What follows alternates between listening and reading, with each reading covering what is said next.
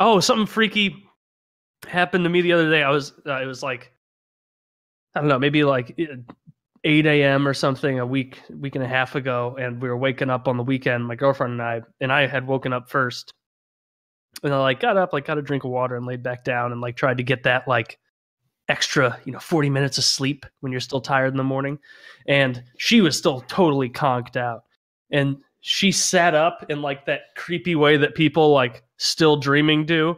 Yeah. And she goes, Taylor,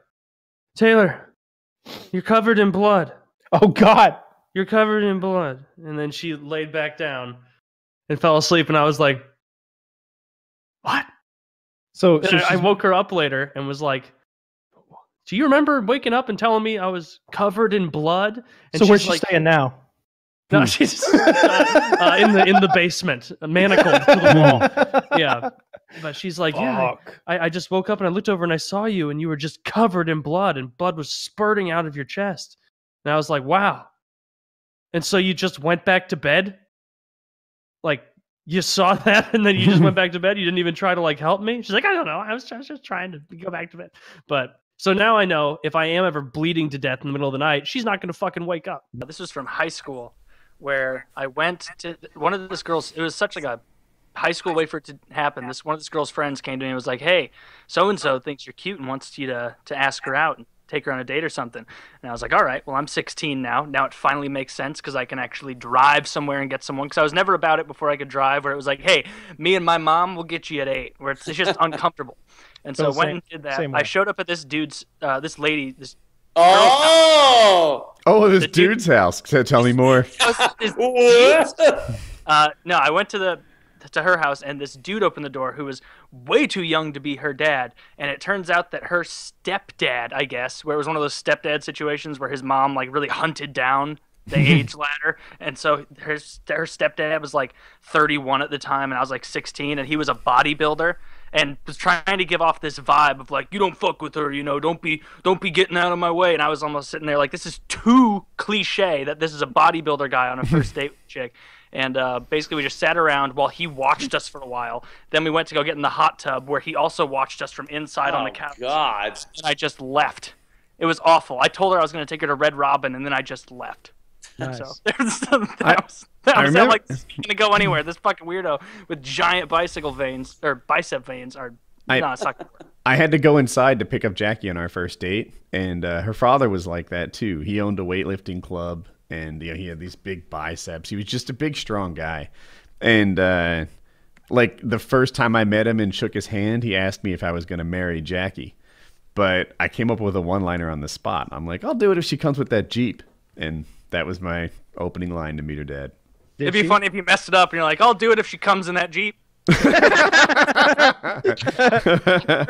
mean, what? Goodbye. A whole different world could have unfolded at that moment. Yeah. I was no, I was gonna say it made me laugh so hard. I was gonna say I'll retell it on PKA, but I was waiting in the Atlanta airport. I had to go out of town for something, and I was waiting in the Atlanta airport. My flight got delayed for so long. Like I didn't end up leaving until, hours after my departure. And so I'm sitting there eating dinner at Bobby's Burger joint, I think, or something like that in the Atlanta airport. It's got Bobby Flay's picture all over the place. Oh, yeah. And I order a crunch burger, and it says, burger with chips. And I was like, oh, okay, I guess they don't do fries here. Some places just do like chips with the burger. And then they bring it out, and there is no lettuce, no tomato, no onion, and it's just a burger with American cheese and a bunch of chips on top. Yeah.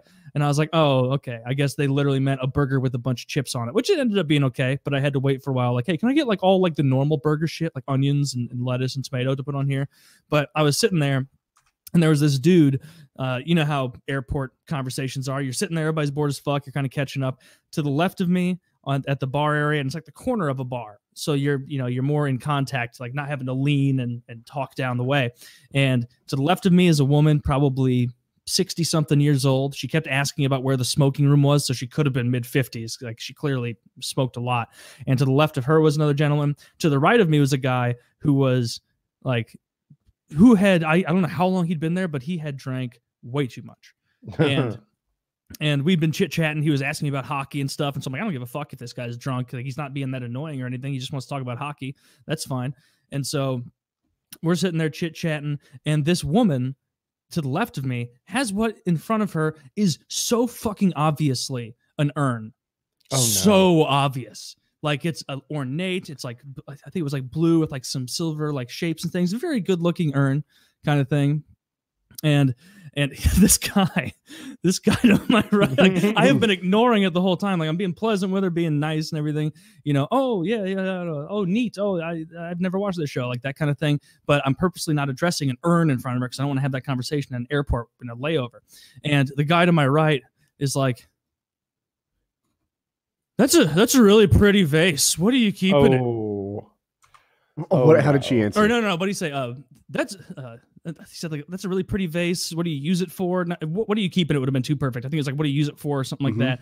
And then she is like right next to me and she goes, it has my 27-year-old daughter in it. No. Oh, God, she no. died in a car accident on Thanksgiving. Oh, that's and worse than I thought. I was like, so much worse. Oh my God. God, you were thinking parent, right?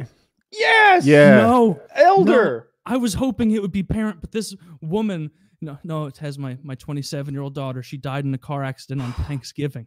No. I was like, I was doing the thing. Like, died? I just pretended to be religious when she talked about it later on. I'm like, God has a plan for all of us. She's like, yes, he does. Yes, he does. And his plan for your daughter was to live in that little pot you got there. and then like it was maybe like a minute later, and the guy like thinks he's quietly talking to me, and he leans over me. He's like, "Yeesh." Oh my God, dude! I'm like, another beer for me, please. You just get me going. And it was so uncomfortable. He ended up leaving later, and the other guy did on the far end too. And it's just me and this woman. I still have like 25 minutes to burn, like sitting there looking at an empty beer glass and my like the chips, fragments remaining on my plate. And she's like talking to me like, it's been real tough. It's been real tough. And I'm like, I can't imagine that. That's so horrible. Do you have any other kids? She's like, no. Ooh. No, this is Not my anymore. only kid. Does that make it more worse? Are you supposed to have more kids as backup plans? I think you probably should have a backup plan for exactly this reason, for Thanksgiving really? Massacres. Just like, all right, we're going to need you to be a doctor and a lawyer now, Johnny. For Thanksgiving massacres. But that was far and away the most uncomfortable. It wasn't one of those bars that has like the mirror in front of it, but I bet my face turned like so red because it was more embarrassed for the whole situation than I've ever been, like even on this show. Where it's just like, my God, dude, why would you point out it's got a cap on it? It's not a vase. It's vase shaped, but so are all urns. It was like, holy fuck, dude, that was so uncomfortable. Why would you bring that up? But yeah, he stumbled to his flight a little later, and I that's the last I'll ever see of any of them. So, holy shit. Yeah, that later I was laughing about it today because it was so uncomfortable. But at the time, with that poor woman, watery eyed, sitting there, not really touching her crunch burger very much. It's like, oh, this is. And it's on Thanksgiving. But like the whole goldfish swallowing thing, it reminds me of my youngest brother. I can't believe I don't think I've ever mentioned this on the show. We had like field day kind of, how every school has like gay ass field day shit where you go and do whatever. This is like middle school. Yeah, like middle school or high school. Okay. And but everyone in the in the high school is invited and everything. It doesn't matter if you're freshman, senior, whatever. Right. And they would have those, and like the families would come out because there would be like the school football game and such, and and everybody wanted to see it. And so there were little booths that you could go to and play games and buy, and there was one that sold goldfish. And I told my youngest brother at one of those, I was maybe 18 at the time, he was probably 9 or something, and I was like, hey, you should eat one of those goldfish. And so he swallowed, I bought him the goldfish, and then he swallowed it whole. He put it in his mouth and just sucked the whole goldfish down. I got a huge kick out of it. All my friends got a huge kick out of that. Later in the day, where I'm talking to one of my friends' parents who had an even younger daughter, maybe 6 years old. And he was like, fucking Susie bought a goldfish We don't even have anything. I don't want to go to Petco and buy a goldfish setup. That's ridiculous. Why did my wife let her buy this? And I was like, I've got a solution. And so I called my youngest brother over. I was like, hey, come over here. And I was like, hey, Susie, can you let him see your goldfish bag for a minute? And I'd already told him what to do. How old are you? I'm maybe 17. Okay. And so he takes the goldfish bag, tears it open. Water starts to pour out. They're horrified already. They're horrified. Little girl's probably trying to grab for it, but I was fixated on what he was doing. He reaches in, grabs the goldfish, and goes, and just swallowed it whole right in front of this little girl who had just bought a goldfish. And then she was crying back to her dad to be like, can I buy another goldfish? And he said no. I bet he was low-key happy you solved his problem. Wait, are you telling me your brother ate an actual live goldfish? Twice. That was the second one that he'd eaten that day, and he ate a third later because he'd realized that it got him attention. Because people were like, hey, like my friends, I told them that story, and they were like, hey, they came to my little brother and were like, hey, here's another goldfish. Will you eat this? And so he was like, yeah. he ate a third one. He ate 3 live. My youngest brother at a field day ate a bunch of live goldfish because I coaxed him into it and swallowed them all whole. And my God. And he ended up being fine. So and he ended up being fine and full. When I was I was trying to think of like stupid little things like hobbies, and Magic came to mind. Not Magic the Gathering, Magic like doing that kind of shit. And I remember in high school we were drunk at a friend's house or something. There's a lot of guys and gals there hanging out, and it got to be late at night, and everybody was like, I guess I was pretty drunk, and I walked in, and it was some guy like doing like magic tricks with cards for a couple girls, and I'd never done it before. I don't know why, but I just was like, let me see all of those, and I grabbed them all, and I like just moved them around a bit, and I just went right to the guy's face sitting there. He wasn't that drunk, and I just bent the cards and forced at him. I went, I'm an illusionist, and I just sprayed them all right into his face. all the girls thought it was funny, and so it panned out. But it was such a rude thing to do. Why did I do that? Oh, so shitty, Taylor. Yes. Yeah. This isn't quite the same thing, but it reminded me of a story my friend who was in Afghanistan for a while told me. And like I was just asking him, like, so like every single thing there is different than here. Like you never like drive by and be like, wow, a Michael Jackson record. Who would have thunk it or something like, and he's like, yeah. Like one example is we were on a night patrol in a pretty safe area, and we were pulling up across the road, and we heard this like noise, and we were like, what the fuck? What the fuck? So we turned on all the lights and everything, and the high beams and everything, and we could see this like man just crawling towards us on the road, just crawling towards us in a really weird way, making a noise. We were like, what the fuck? And then, after a few more yards, he started going slowly into the darkness out there, and we just let him go because didn't know what was going on. And so he just left. The next morning, we continue on a bit, and we see this house in the middle of nowhere where these people live, and chained in the front yard, chained up in the front yard is this man on all fours, doing like clearly like deformed, like his legs don't work. They had a translator talk to this family. He had a dog house out there that this man lived in, like outside of the regular house. They had their translator talk to this family, and that guy was mentally handicapped, fell into like a ravine when he was young, broke both of his legs, and because they don't like take you to special camp to help fix you, they just kept this man chained outside their home, and he lived in a doghouse, and that night he escaped. And like my friend who was in Afghanistan was like laughing about this because you have to have a fucked up sense of humor if you're going to see stuff like that. And I was just like, Jesus Christ. So like, what did you do? And they're like, well, it's not our son. So we left. Like, yeah. It's like, yeah. Can you imagine seeing an adult handicapped person with broken legs chained in the front yard in like Baltimore? Like, no. Well, no, Baltimore, yes, actually. Christ. That's not as horrible as I didn't know where that story was heading, but my mind was going on a lot of avenues of horrific shit, and that's not nearly as bad as I thought it was going to be. They didn't kill him. It was just a story of something they saw where he still, like, it's burned in his memory. Because he's like, I didn't even know that's a thing that you did to people. Like that, it never crossed my mind. Like, but your story about I had something for the other thing too, where like someone's trying to like explain something to you that they think is funny. This is a throwback to the Poop Bandit. I've said before, that guy was a fucking maniac. The Poop Bandit. If you don't know the story, Filthy, a guy in my high school would shit into rags and then like draw Joker-esque messages on stalls before and after hours schools, and it would say like, ha ha ha, you'll never catch me, in feces on the wall.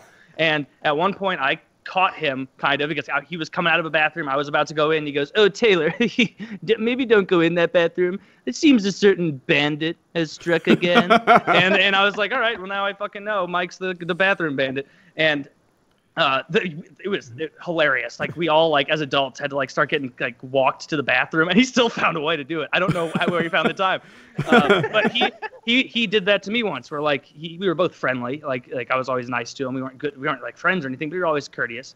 And he was telling me once, he's like, so like the woods behind my house, like my neighbor, he has all these dogs, right? And like they bother the shit out of me. They're like always loud and like barking. So this weekend, and he like starting laughing like Cartman, like this weekend I took a bunch of bologna and I took a bunch of rat poison out of my uncle's shed, and I put a ton of poison all in the woods, and the dogs are gonna eat it. And he's like laughing. I'm like, ha, Mike, you prankster. Like and I had to like of course walk away, not feeling that comfortable, knowing that Mike had murdered all those dogs. Yeah, watch your lunch around Mike, because he's got a pocket full of rat poison and a rag full of shit. That guy was. I'll have to dwell on that guy a little longer and think if there are more stories. Dude, do you have your yearbook? Because it'd be funny to like dox the shit bandit. No, I'm not fucking with that guy. I've got a story. I am not fucking with the shit bandit. No. Dude, so I'll wake up and I'll open my eyes late at night and it'll see, I know what you did on the ceiling of the apartment. I was at a hockey game like 4 years ago, a Blues game in St. Louis, and it was after like the first or second period. Bathroom was packed. Like I would have had to wait until the next period started to get in there and take a piss. And so, being me, I was just like, I can finagle my way through this line a little quicker. And so I just like, before walking in, I set the stage, walking around being like, Teddy, like, and I walked up to the guy at the back of the line and I was like, have you seen a little boy? I think I saw him run in here. And then he was like, no, I haven't. Here, you can go on in, check for him. And I walked past everybody in line, calling out for this fictitious little boy, Teddy, and then eventually got in, just snuck past someone, stepped into his stall, took a piss and got out, walked past one of the dudes, and he's like, you're a real piece of shit. And I was like, yeah. I went to this sports camp when I was like, I guess 14, and it was a religious camp. But it was a sports camp, but they like tied in God to it somehow, where it was like, hey, go do your sports. And like, because I was on the hockey section, we go play hockey. There's a football section, basketball. Everybody broke and did their shit. And then they came back and like gave us some half-assed Bible study of like, you got to work as a team just like Christ in Matthew 6:10. And it's like, oh, Jesus Christ. But there was this this kid, for some reason they let a kid with Down syndrome into the camp. He wasn't like running around doing anything bad, but every day at lunch, him and his handler, who like helped him out go to all the different sports and whatnot that he could participate in, would sit down with him and be like, now you have to eat all of your food before we can go. You have to eat all of your food. And the kid would always be throwing a fit, not wanting to eat it. And one of the days that the handler was like, all right, you're not getting up and you're not going to play basketball until all of this food is done. And it was like a chicken patty fried and some green beans. And he came back later and the kid had eaten all of it and was like holding his stomach, like, making noises. And you look at the chicken patty, the outside is completely crisp, like a chicken breast that's fried should be. The inside is 100% pink rare chicken that she made this kid sit there and eat over the course of like half an hour. He just wanted to go play sports. He was like, no, Alex, you're going to eat your chicken or you can't play basketball. So she made this kid with Down syndrome eat a bunch of raw chicken, and he couldn't end up doing anything because I think he got salmonella. I used to like totally fuck off in gym, like didn't care. Like I saved in high school, like you had to take gym, obviously. Yeah. And so many people were like, "Oh, I'm gonna take my gyms freshman year, like to make it easy." Like I saved so many study halls, so many gyms, so many bullshit things for senior year, so that it would just be whatever. Like, and it ended up everybody who didn't do that was like, "God, Taylor, you had this shit figured out." I'm like, "I know. I hit puberty at 9. Like, I put the pieces together." But what I would forget my clothes all the time for gym, and so I would make freshmen give me their clothes. And of course, I was much, much bigger than them. And there was this one smaller freshman, and I'd be like, Sam, forgot my shorts. Give me yours. And he's like, Taylor, I don't have any other shorts. Sam, give me your shorts. You're such a bully. God. And then he'd give me his shorts. And I would put these little tiny shorts on to like where Dick is almost hanging out What of would my Sam shorts. wear? And then Sam would have to wear jeans that day. And so I'd put on the little shorts, and like you had to like run through the common area to get through the gym from that. And I would like take like big strides in these little shorts with my ass almost hanging out. Like you almost see Dick, and like you can nothing's being hidden in these shorts. And I would just traipse in and start stretching like big for like kickball or something. And the PE coach, like, he hated this for some reason. He would be like, Taylor, are those your shorts? I'm like, yeah. He's like, says Sam on them. I'm like, my friends call me, you know. Like, Taylor, go put your own shorts on. It's like, I forgot them, you know. And so, man, after like the 5th or 6th time I did that, he actually pulled me into his gym man office and was like, Taylor, you can't keep taking shorts from the freshmen. Just bring your clothes. That's the first and only time that conversation was had anywhere on this planet. It was, but I never fully took like seriously what he said for like punishments or like anything, because it was gym, and it's like I can play kickball. It's fucking fine. Like I can deal with the 10 points taken off for making freshmen give me their clothes. But he was a meat gazer. I think I brought that up before too, right? No. So he would the way that our shower was set up is like it was like just a big room with a bunch of shower heads. There were no dividers. It was just a big room with a bunch of shower heads, and like fucking 4 of them worked well. So you had to get in there quick. And yeah, I think so that's pretty much every high school gym everywhere. Yeah, and everybody showered because it was morning PE, and you don't want to smell like asshole all day. And like as you were getting out of the shower in the hallway, like where your towels were hanging up, instead of him being like around the corner, like yelling like, boys, you know, hurry up, 5 minutes till class or whatever, he would be leaning up against the wall like this, watching us dry off. Taylor, to be fair, you only have that from when you were in class, and you just literally told us a story about how you used to steal the other kids' shorts. So he might have been watching to see what you were doing to them in the shower. No, the only thing I ever did to them in the shower was make them. There's a thing you did to them in the shower? Yeah, it was. Don't It was. I would forget to bring shampoo, and so I would make them. There was a kid who had coconut milk shampoo, and he always, you know, I would always get that from him, and that was good. Another thing I did is I would take a plastic chair from out there, and I would leave gym like 5 minutes early. This made me laugh so hard every time. But and I was like the only senior in the class, and so you get that seniority. And so I'd like run down to the locker room, like get naked, grab one of those plastic blue chairs that they would sit you with like the 3 slits in the back. I would put it right in the middle of this shower room, aim every single shower at me, and then just sit there in this chair. And then when like the freshmen came in, I'd be like, I'm not done.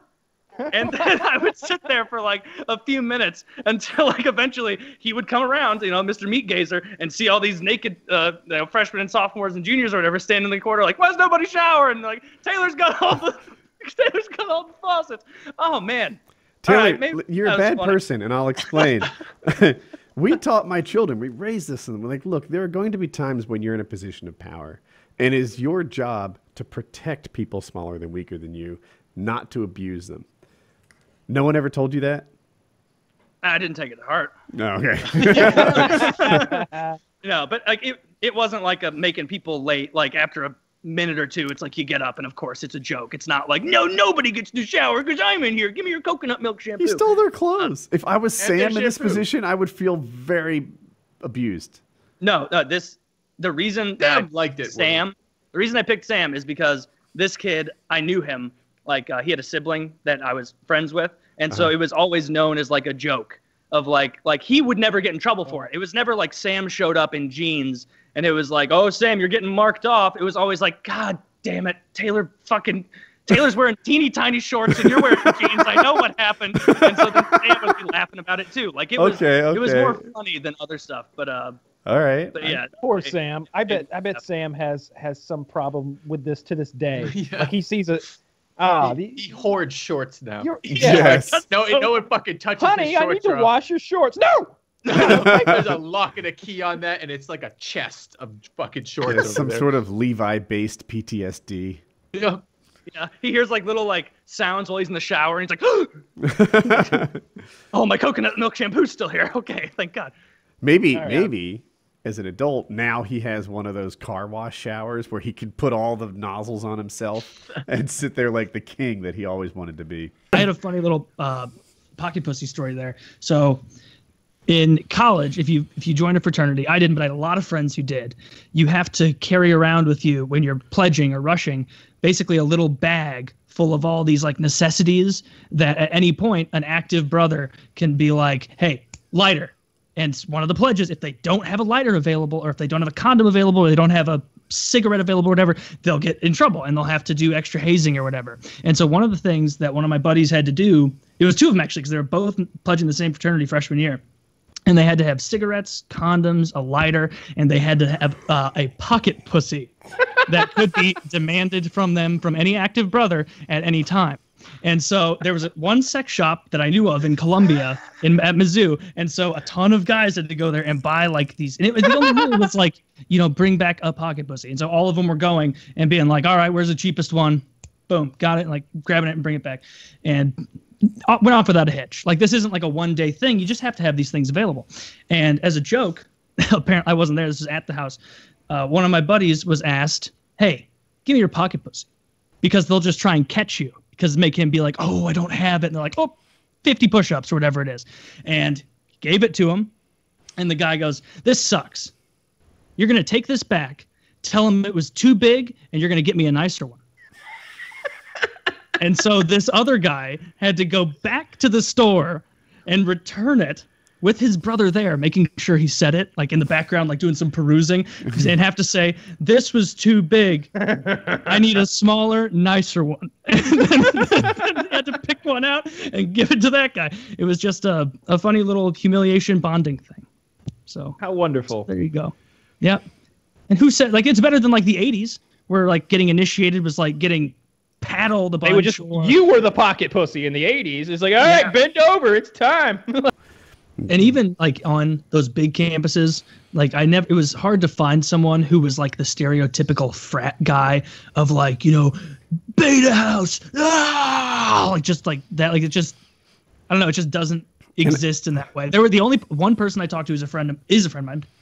When he was a few years younger and pledging a frat, and he was like just about to be initiated and making a big scene about like, yeah, and I'm learning the secret handshake, and I'm going to be connected with these guys in business for life, like with this fraternity thing. Like we'd have so much secret stuff, like we can identify people anywhere, like with like a handshake or something. And I'm like, that's really neat, man. But you realize that it's 2012 or whatever, 2013 or whatever, and I can just find all of your little secret club handshakes online. Right? He's like, no, you can't. No, you can't. It's never been leaked. Zeta Beta Gata House, I don't want to say what it actually was, has never actually been leaked that way. And so I, like, out of spite, spent like an hour really researching until the next time he came over. I was like, oh, yeah, dude, about that secret handshake, printed it out. Oh, I thought you were gonna do it. I thought you were gonna let's go. I like Kyle's handshake. At the end, you just like smash. Like, oh, that wasn't it. I was wrong. Then you were right. I remember, we were on the playground when we were younger, and this wasn't me or even in my grade. It was like the grade 1 or 2 above us, and we like nowadays they have like the mulch. Flooring for all the playground equipment and shit that's really soft, more yielding, or the rubber artificial stuff. We had wood chips, and not like little wood chips. Like these were giant shards of wood that were often very sharp. And all the boys, of course, they'd go through phases on the playground. We'd be like, oh, this week we're all astronauts. This week, we're medieval warriors. And so it's this team versus this team. We're trying to take over the slide or whatever it is, which is really the, east wing of the castle. And everybody was like mostly pretending, like kind of like you had to move your hands really close together to like hit them together like swords. And one kid, Jared, still remember Jared, he was such an ass. He left the school. He went up to this other kid, Travis, who was like different, like in the special learning area. And Jared, like he had seen it in a prison movie, just went up with the wood chip and just went like right into this kid's gut, and like actually punctured him a couple times, like not bad, but bad enough that it shouldn't have happened during recess. So just punctured this kid, and then Travis started freaking out and crying and running over to the teacher. Like they thought he was overreacting at first, but then you could like see little tiny little blotches of blood through the shirt that he was wearing. He shanked him. Yeah, he shanked this kid. Wow. Like, my memory's making it seem like he hit him like 9 or 10 times. Taylor, you did grow up right outside Ferguson, right? Oh yeah, Ferguson High. That's yeah, but that's something you should get in trouble for. You shouldn't stab children. I'm willing to take a stand on that.